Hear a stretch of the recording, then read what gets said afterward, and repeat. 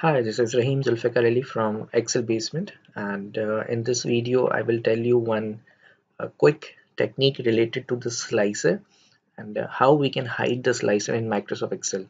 So let's get started.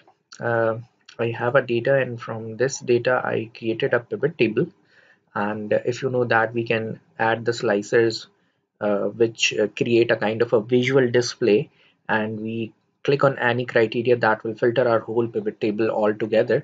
So inserting a slicer is very easy.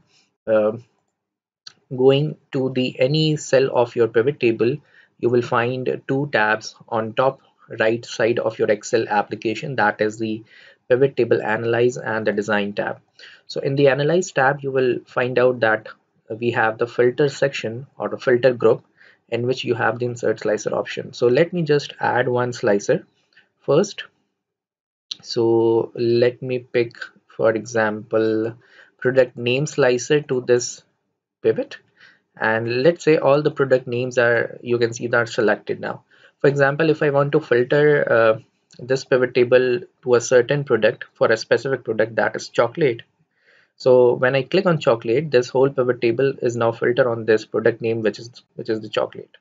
Now I don't need the slicer anymore, and if I delete this slicer, what happens is that my pivot table position goes to the default, which shows all the products. So I will not delete that slicer, I will just hide that slicer. So for hiding that slicer, we need a different technique for doing in Excel. So let me just again insert a slicer, which is the product name. And now you can see that, let me just filter any product, which is the chocolate biscuits. And now I need to hide this slicer. Okay, for hiding the slicer, what you can do is go to Home tab, and on the right side of this ribbon you will find one option which is called Find and Select. So click on Find and Select, and in this contextual menu, the very last option, which is called Selection Pane, click on Selection Pane and you will get this navigation pane here. Now you can see that you have a object on your spreadsheet, that is the slicer, which names is product name, and there is a small eye icon is built with this name. So you have to click on this small eye icon, and when you click on that, you can see that your slicer is now invisible on the spreadsheet. So this is the quickest way you can hide the slicer on your spreadsheet. And when you want it back, so you need to again click this dash or the hyphen, so the eye icon will be visible and your slicer will be visible again. So this is super cool technique to hide these slicers on your spreadsheet.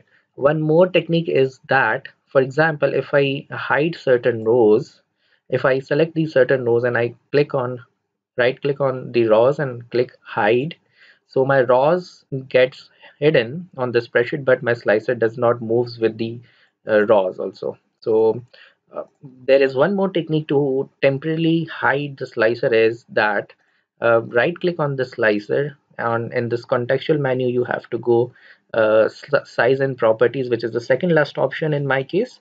I will click on this and format slicer navigation pane will appear here. Now in the properties section, you have an option which is called move and size with cells. So we need to active this. So I will click on move and size with cells, and now you can see that if I select some rows and I will hide these rows, so with the action of the hidden rows, you can see that my slicer got invisible too. So this is one more technique to temporarily hide the slicer. So but I hope you like the first technique, which was the go to Home tab, find and select, selection pane, and just click on this eye to make it visible or invisible. Thank you so much.